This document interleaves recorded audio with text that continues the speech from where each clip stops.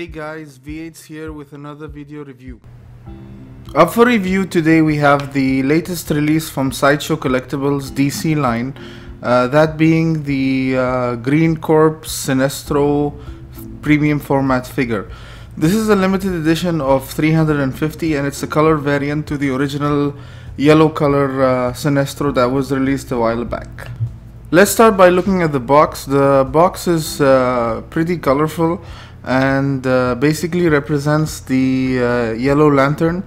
I think Sideshow went a bit lazy with the box. I mentioned earlier this is basically a color variant of the original Sinestro that was released a while back, and I think basically they used the same box. I don't have the original to confirm, but it looks like they did. All they did was they put this green sticker and removed the edition number from the bottom. Once you open up the box, this is what you're greeted with. Good point to mention is Sideshow used the high density foam here, so your package will be pretty secure.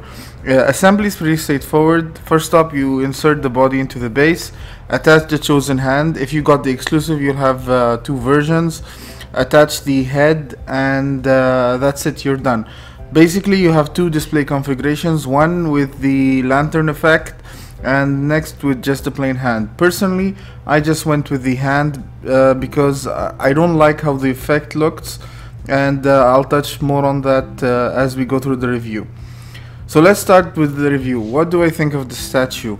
Like I said earlier, this is basically a color variant that Sideshow released from their original Sinestro figure. Basically, I think all they did was color this green and re-release the figure. One thing I noticed is when you look at the bottom of the base, there is no number. It just says limited edition, but Sideshow include a nice embossed card that tells you the edition number. Now, I like the idea of the card, but I do not like the fact that there is no edition number on the bottom of the base. And this brings me to the conclusion that maybe Sideshow released or produced more than a set number of pieces for the original Sinestro, and basically recolored them to cash in. It's not a bad idea in terms of having to have replacements, because I would think that the base and the way it's made and even the lantern effect would be fragile, and they would have to deal with a lot of breakages. So that's why they went with this idea. But I mean, they could just have invested in a bit more stickers and ensured that collectors have a limited edition statue versus not truly limited. The statue itself is fully sculpted. There's no mixed media on it, but I personally love the sculpt. I have the original Green Lantern, and I passed on the original Sinestro that was released because I did not like the color and I did not think that it would display well with my Green Lantern. And the minute they announced this variant, I immediately jumped on it because one, it would display great, and I like the overall look better than the yellow variant. The details on the body are amazing. Paint applications are among the best out there. I can't see any paint bleed, but the base itself is a bit of a controversy. Now, I understand what they were trying to go with, but personally, I don't think the overall execution works well.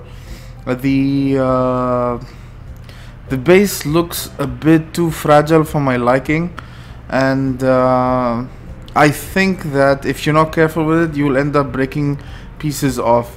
One particular piece that I feel is way too fragile is the I don't know what you would call it, the bit which you would hold the lantern with. It's held on by a piece of very thin plastic, and pretty sure if it is mishandled in any way, it will break off. The other part that I feel is a bit sketchy is the alternate hand with the lantern effect, which I presume you got with the yellow exclusive as well, if you went for that. This being an overall exclusive with only 350, they included it. Now I see where they were going with in terms of the idea, but again, I feel the execution did not go well. Unlike the original Green Lantern, this has no light up effect, and the overall execution of the lantern effect from Sinestro's ring does not work well, and I think, again, like the base, will be way too prone to breakages and issues, and it just increases the overall height of the statue unnecessarily. Again, I understand the idea. I am glad that Sideshow are thinking outside the box, giving us more dynamic statues in terms of display options, etc.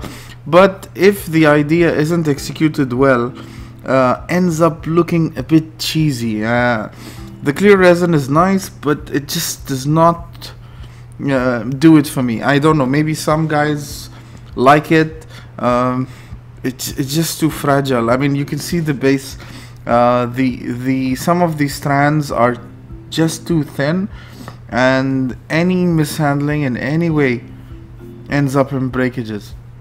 One last thing I'd like to talk about before we wrap up the review is I would like to see Sideshow releasing more figures from the Green Lantern line. Yes, I know the character is not that popular, and I know the movie tanked, but there are some cool characters in the Green Lantern universe, and besides Green Lantern and Sinestro, I think Sideshow should visit the other characters. Green Lantern was one of the comics that I started up with when I was reading comics as a kid, so it holds a special place in my childhood memories. Other than that, do I recommend this statue?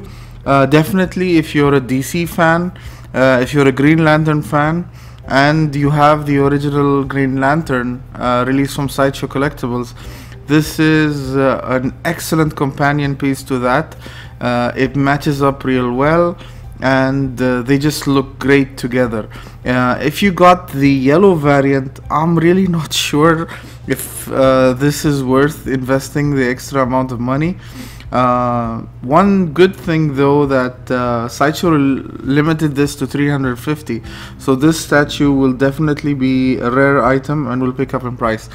My final verdict on the statue, because of the base and the thin lantern effect, I would give this a B+. Other than that, there's nothing wrong with this statue. Definite must have for any DC or Green Lantern fan. If you've watched my videos before, you would notice that I tried a couple of new things with this video in terms of editing, and I used my main collection room as the setting. Do let me know if you like what I've done here, so I could do it in my future videos, and if there was anything in particular that you did not like, then could you please let me know, so I could take that feedback into consideration when making a follow-up video.